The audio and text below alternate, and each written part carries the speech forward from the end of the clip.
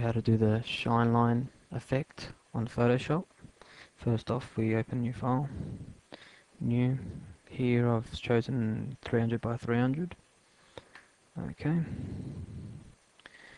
Next, what we need to do is we go select the brush tool, set foreground color, click it, choose black. Okay.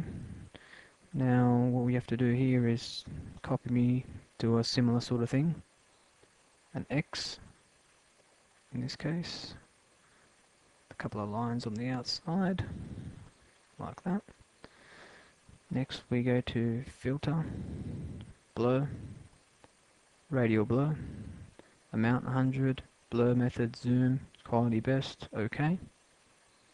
Back to filter, stylize, find edges, back to filter again, blur, radial blur. Okay. Next off we go to image, adjustments, invert. Next we grab the brush tool again, click set foreground color, select white this time, white color, draw in another X like we did previously. Go back to filter,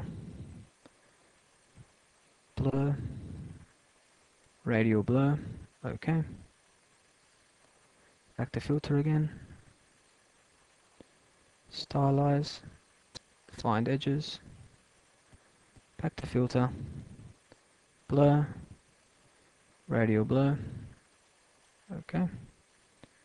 Images, image, adjustments, invert, back to image, adjustments, hue and saturation, click colorize, and then just pick whatever color you like, whatever you looks fancy. Just drag this across, makes it easier for you. Put that there, and just pick whatever you like, whatever looks fancy.